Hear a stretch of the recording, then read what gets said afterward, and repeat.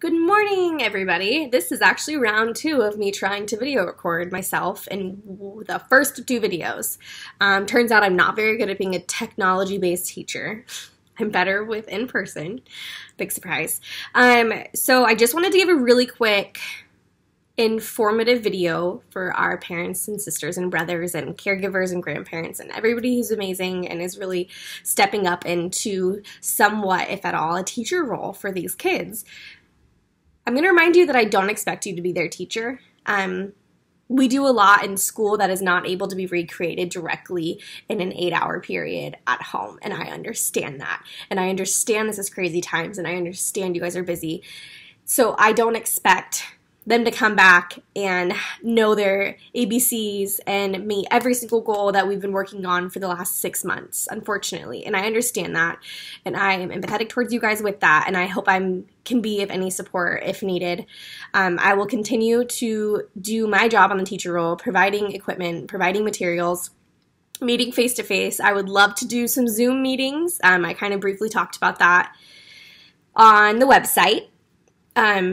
But Zoom meetings are where your student and I, your child and I, could meet face-to-face on a video chat, and that would be really great for me because I miss them all so much, and it's been really hard for me not to see the kids. And that also might be a time that we can work one-on-one, and I can kind of just catch up with your kids. But this video was to talk about how to get your child to work a little longer. Using positive reinforcement is what we do in the classroom, and it is the simple idea that you first do an unwanted task, and I'm going to positively reinforce you so that you're going to want to do that unwanted tasks again. For a simple way to put it, would you still go to work if you were not getting paid? Probably not. I know I love my job, but I go to work to get paid. Being paid is my positive reinforcement. So we're asking our children to do work for payment, pretty much. The payment might look a little different. I don't know if I'd work for 100 Skittles a week, but, you know, some people would. So in the classroom, we often use M&Ms, Skittles, all those kinds of edible reinforcements because it's the easiest for us to access with the kids. Some of our guys, it's iPad. First work, then iPad. First work, then book. All these different things. So what are positive reinforcements? Exactly what I said. It can be Cheez-Its, Goldfish, crackers, tangible items. It can be a piece of paper that your kid's been playing with for the last 5 minutes. It can be a string, one of those wiggly, gross flarp things that I know I've got 100 of in my classroom. Kinetic sand, anything that the child wants to work for. When do you use positive reinforcement? For everything. You use it for everything. So say they are working on using a fork.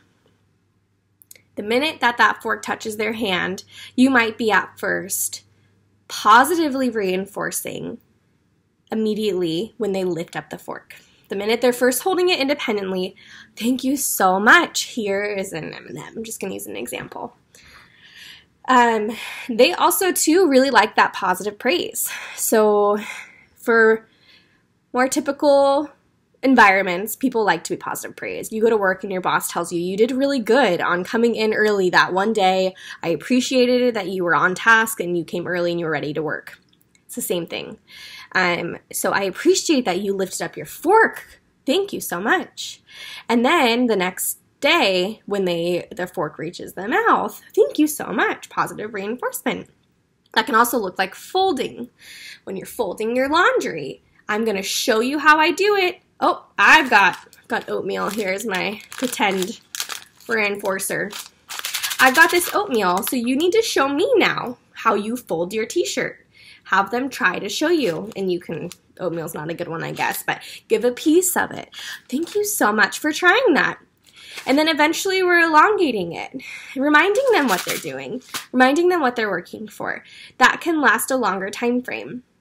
So when you're using technology such as an iPad or an interactive book, reminding them what they're working for, you need to pick up 1, 2, 3, 4, 5 first.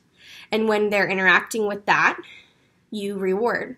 You positively reward and reinforce. Trying to kind of keep this short, and I know it's not very short, but that is how we work in the classroom.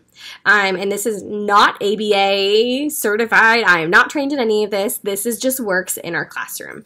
I should disclose that. This is not proven. I'm not using any sort of scholarly articles to back up my ideas. This is what works in our classroom with our students. They are able to work for longer periods of time when they're reminded of what they're working for.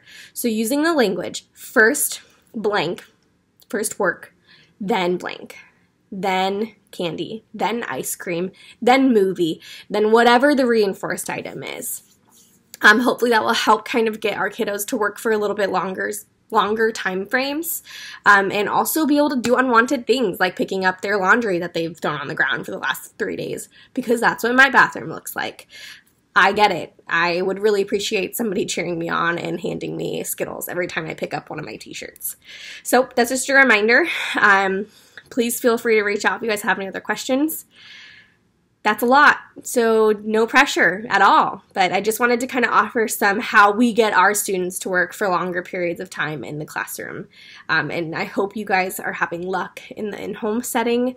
And please reach out to me with any other questions. I miss your kids so much. Have a great day. Bye.